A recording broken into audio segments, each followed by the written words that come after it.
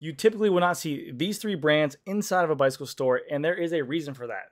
These three brands have really set themselves apart from the whole bicycle industry in terms of what they can do for a retail brick and mortar store. So in today's video, we're going to talk about why that is, talk about why there's such powerhouses in the industry, and also we're going to go over my experience with these three brands, because back in the day, there was a time when we did carry all three of these brands all at the same time, and talk about why we moved away from that. So hopefully you guys enjoy the video, and if you guys do, leave me a like, I guess. So first and foremost, why am I making this video? I get comments all the time, basically people saying you should sell Giant, you should sell Trek. I do a lot of videos always showing off bikes, and the people always say, can I buy this bike from you? I usually say no, because of the fact that I do not sell it. I show off bikes just for you guys. I don't sell all these brands. I typically sell Specialized and Scott. But back in the day, we did, as a retail store, used to sell all three of these brands at one time. We used to sell a lot of brands. Come and go. Our store has been around for 40-some years. My father's owned that store for a very long time.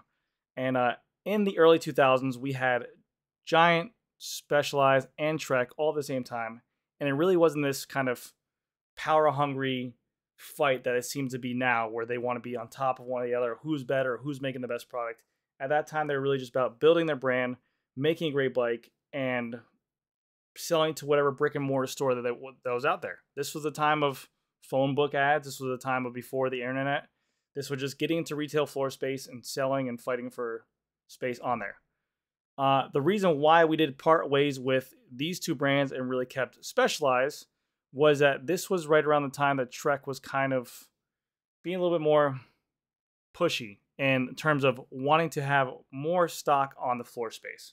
And this is where we thought that they were more going into goals of going into that more superstores. At this point, there was no such thing as a Trek store, but they were kind of pitching that concept of, we want to be more of your floor space, 80% of your floor space, 90% of your floor space. We want you to carry shoes, helmets, tools, all lines of bikes, everything, and really get rid of these guys and these guys.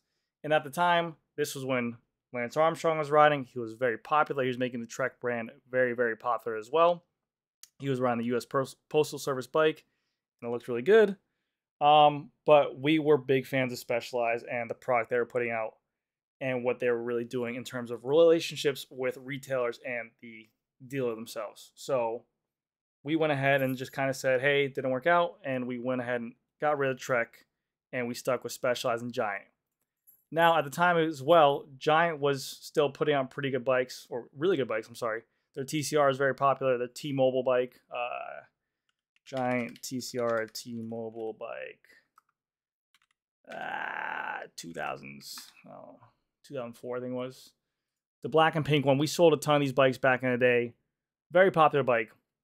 But again, Specialized was still on this verge of, they did a really good job of implementing a whole brand. And again, this was when retail was really strong, brick and mortar was really strong, and Specialized had a really good lineup of hybrids, kids' bikes, clothing, shoes, helmets, you name it. They really did have the whole kit and caboodle.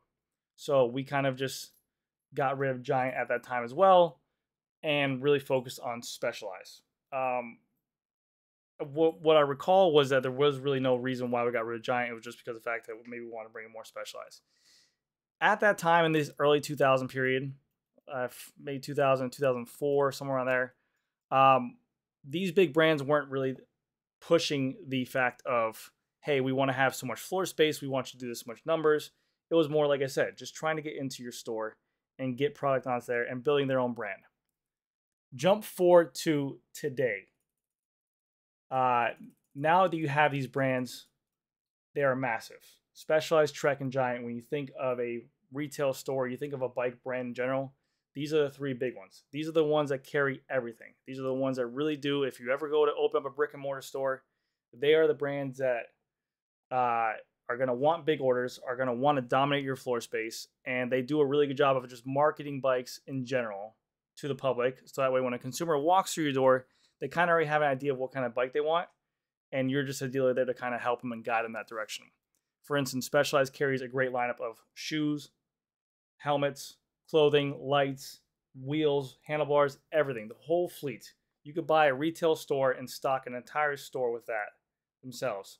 Whereas a brand like BMC, or if a brand like Pinarello, let's say, Yes, they have these nice high-end road bikes, these nice high-end mountain bikes, but they're missing the hybrids, they're missing the cruisers, they're missing the tools, they're missing the accessories. Like Specialized has their own brand of pumps. Bug, bug. Specialized has their own brand of pumps, CO2 canisters, lights, everything you need to stock shelves for a retail store. They have that, and it makes it more accessible, and you get better margins when you go ahead and buy and pair that stuff with a Specialized company. And that is, again, no different between Trek and Giant. So whenever you do go with them, yes, you're going to need more commitment where maybe you put in a bigger order with these companies, but you'll get so much more dealer support when going ahead and looking to stock something for your store. Now, there is a downside to this, like anything in retail. If you do decide to go with like a Giant, like I said, they have literally bikes where you can literally stock. Look at all these options. You have performance road bikes, time trials, fitness, city hybrids, hardtails, mountain bikes, electric, everything. You go to gear, they literally have shop tools, mini tools. You can get this line and outfit your whole store for it. So again, you don't have to go ahead and open up, like let's say you open up a small boutique and you get a BMC bikes, which are great bikes. But again, they just have bikes. So then you have to outsource tools, patch kits, shop tools, pumps, all this stuff like that for your store elsewhere. Whereas if you got Giant, you literally have mini tools, CO2 inflators, literally brand name stuff that you'll probably get better margins with as well with stocking with them. But the downside is when you go to, this is just retail in general talking, when going to these bigger companies in present time, they're going to want a bigger commitment. Just like anything. You want to go ahead and stock them, you want to partner with them, they're going to say, okay, cool. You want to carry our name, we do a lot with our name, and that's going to draw in a lot of customers to your store. We want X amount of dollars to go ahead and fulfill your store, which is way more than what a brand like a BMC, a Pinarello would want, a Orbea would want. And it's kind of like a double-edged sword. You get great products with a Specialized products. You get great products with like a Trek products. You get to stock your whole number or goal you have in mind. Like let's just say Trek came to us and said, hey, you want to be a dealer? It's going to be X amount of money to go ahead and start up with us, and you need to fulfill that. Benefit to Trek is you can fulfill that with saddles, helmets, shoes, clothing, everything like that. Whereas BMC and Pinarello might say, hey, yeah, you can do it with less amount of money with us, but again, you're limited to bikes, high-end bikes, and you can't really fulfill with like smaller and stuff like that. So there is a downside to it. That's why in today's pretty much industry standard, you're going to go into a retail floor space. Like let's just say in my store, for instance, we are considered a Specialized store, even though we're not a Specialized store. Our main brand is Specialized. Probably about 80% of our floor space is Specialized bikes in terms of hybrids, road bikes, mountain bikes. All of our shoes are Specialized. All of our helmets, majority are Specialized. We have pumps, lights, everything like that to go ahead and meet our goal for there. And the benefit of what Specialized, like I said, is they will go ahead and offer dealer support in terms of great warranty, a product marketing. I mean, we all know Specialized marketing out there to go ahead and draw customers into our store. And then also usually with this dealer agreement, it will kind of say, hey, you want to commit to us, we're going to kind of commit to you as well. And we're going to give you a dedicated mile radius in terms of where other people can open up a Specialized store. So you're getting some kind of backing and saying, hey, if I'm going to commit to you, we're going to make sure that no one opens up a store. You guys are here. No one can open up anywhere around here, but people can open up here if they want to. Whereas, like I said, these smaller kind of boutique brands, like even like a Bianchi, I have seen, and also I've even seen Factor now. These bike companies like this, Factor Bikes, my bad. I've seen stores in Miami, which Miami is just this huge hot spot for bike selling places within like 2 to 3 to 5 mile radiuses, all selling either like a Factor, a Cannondale, a Bianchi, and they'll just have these in there because they're like more of like a ready to order kind of or made to order bikes on there, and basically they just want to push them to wherever they're going to get, which is okay. That's fine if that's what you want to be.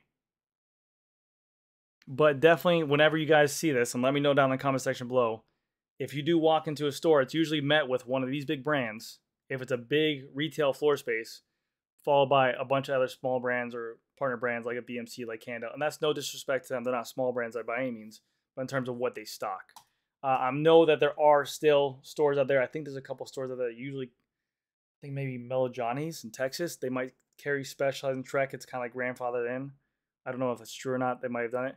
But like stores that are more Midwest or more isolated, maybe where there's not so many bike shops, yes, there might be a Giant and Trek in there, or there might be a Specialized and Trek.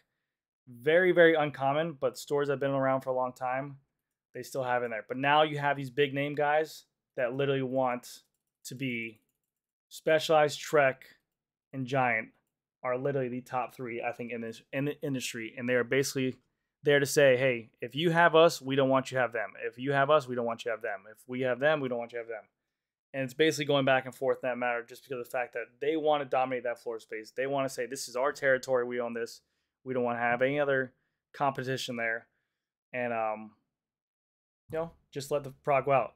I will say out of these two brands as well right now, and this obviously is a personal opinion, but Specialized footwear, I think, is elite to the Trek footwear. In my opinion, you see a lot of pros in the Tour de France riding Specialized footwear. You see a lot of retired pro cyclists ride Specialized footwear and helmets. They do a great job at, one, marketing, but two, developing a really nice product out there.